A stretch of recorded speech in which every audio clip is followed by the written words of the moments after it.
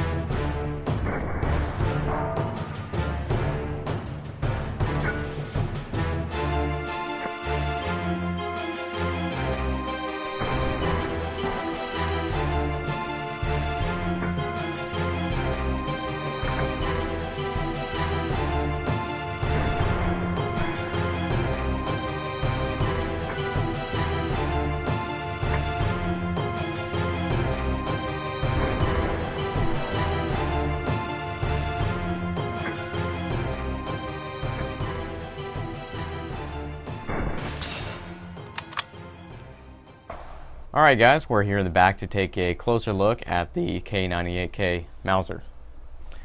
So this gun is actually chambered in 8mm Mauser. We have a stripper clip here. The stripper clip holds 5 rounds.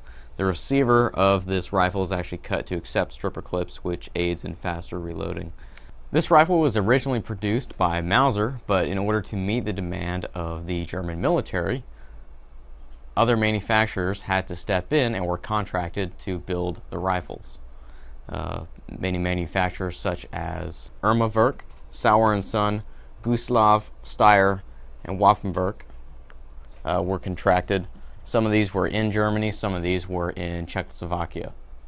The manufacturer of the K98 can be determined by the receiver code on the rifle. This one in particular is AR, which designates that this gun was made in Borsigwald, Germany. Early guns were produced with a hardwood stock and a flat butt plate, whereas this one was produced in 1944, so this gun has a laminated wood stock and a cupped butt plate.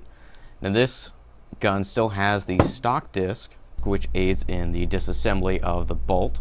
This gun also has a ribbed type front band. The first guns were produced with an H style and a smooth style front band.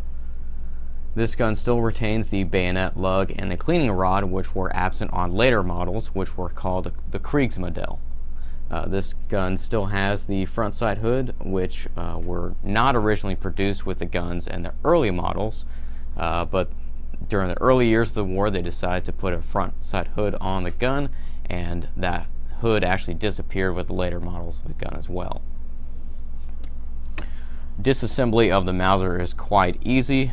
Just open up the bolt right here. There's the latch on the opposite side of the rifle and pull, and your bolt is out of the gun. This makes cleaning and disassembly quite easy, especially in the field, which is necessary for the proper maintenance of a rifle.